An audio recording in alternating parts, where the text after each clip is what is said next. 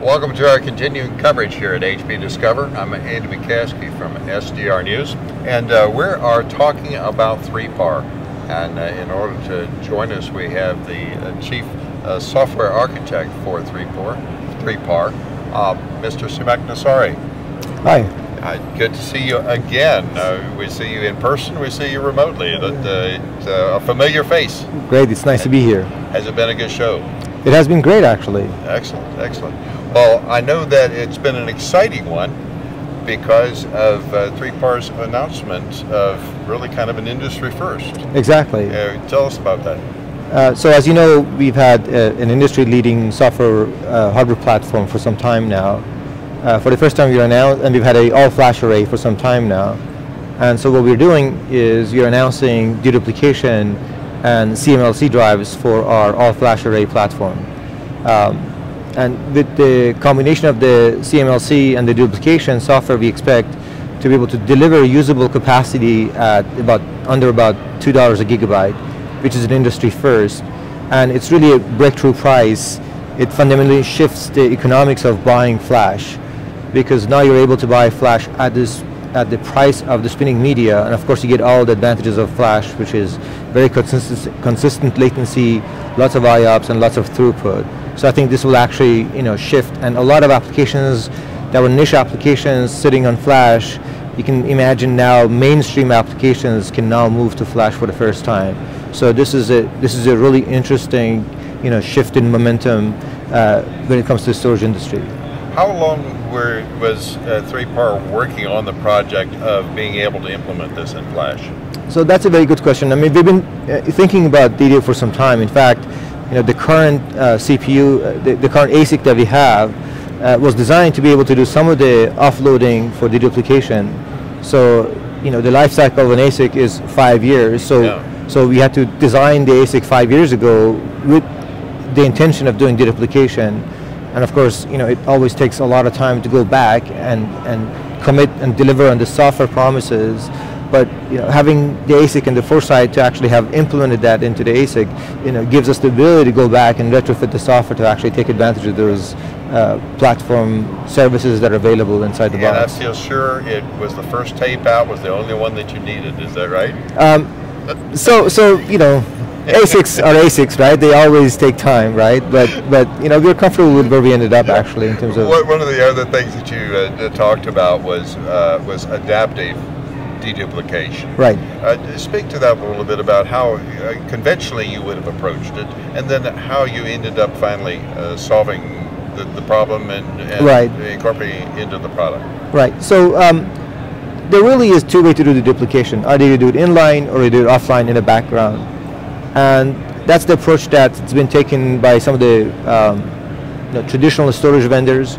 They have what we call background or offline deduplication, where after the data has arrived, they go back and sort through the data and find all the duplicate data and then reindex it.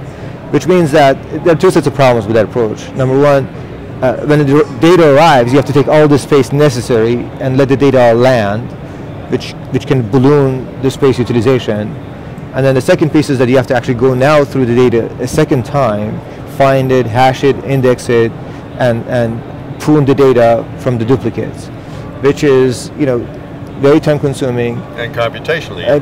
In fact, yeah, and the suggestion is don't do it while you're doing your load, do it in the background, which shifts a lot of the administrative burden to the user. And then we decided that the best approach would not be to do an offline, but to do an inline approach.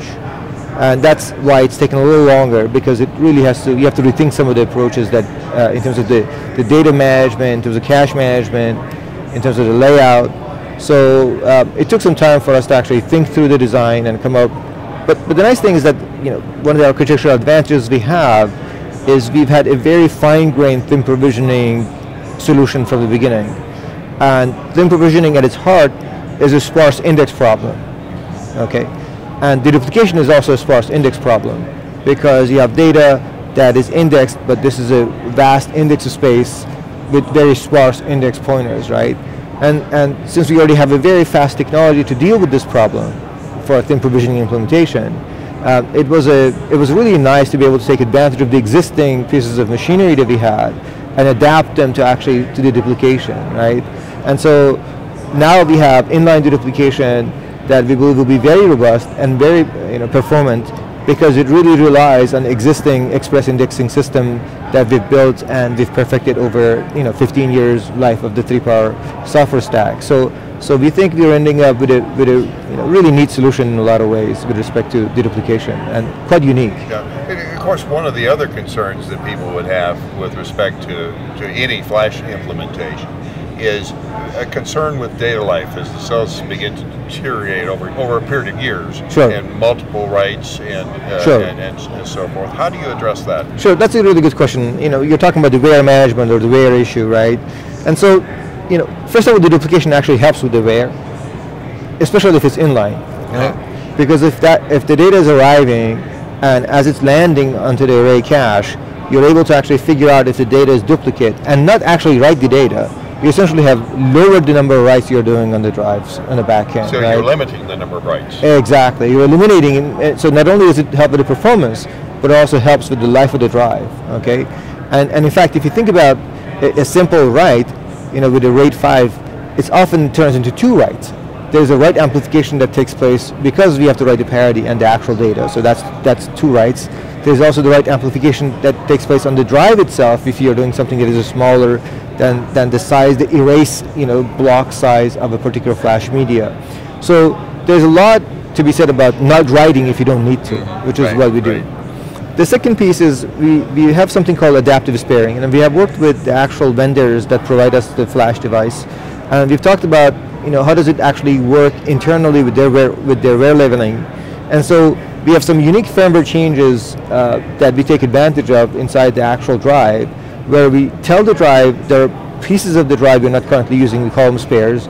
We've always had what's called spare across the entire system, as opposed to the old style of having a hot spare drive. We actually have a piece of the drive set aside as a spare, of each one of our drives set aside as a spare.